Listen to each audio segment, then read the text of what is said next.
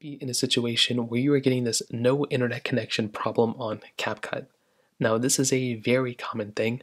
Now, the very first thing I would recommend doing for the most part that I mentioned last year is just make sure you're connected to an internet connection. Even though this may not be the issue, just verify that you are connected to internet, and that can probably help fix some of the issues that you're having. And in my opinion, that's probably the only thing you're probably going to have to do. So just connect to an internet connection and see if that ends up fixing the problem. And like I said, for a lot of people, that's probably what you're going to have to do.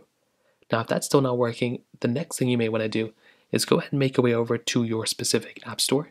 So whether it's the App Store or the Google Play Store. And all you want to do is you want to go ahead and search up CapCut. So go and search up that application. I kind of messed it wrong. Go and type it in as you normally would. And then once you go and have it, all you're going to want to do is see if there's an update available for that application. Now you can see right here there is no update available. So all I'm pretty much going to have to do is go ahead and wait it out. If there is an update, then go and update it. Or what you can do is you can try reinstalling that application. So if you have, or if you're in the middle of a saved project, then you may want to go and see if you can export that video out or figure it out from there.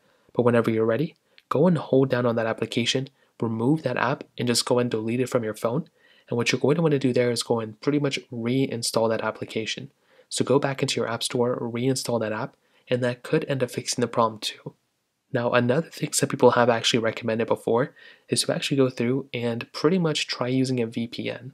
Now, you can do this if you want to. I don't really know if it's going to work or not, but what you can try doing is just using a VPN. If that ends up working, then that's great. If that's still not working, you may just want to go and see if ByteDance is down or if CapCut or TikTok is down.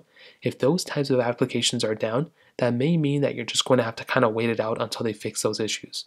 It's very common that if TikTok is not loading TikToks or whatever, it's just kind of one of those things. So it could also cycle down to CapCut as well. And there you're just going to have to pretty much wait it out until they fix the problem. So in terms of that kind of covers it up there.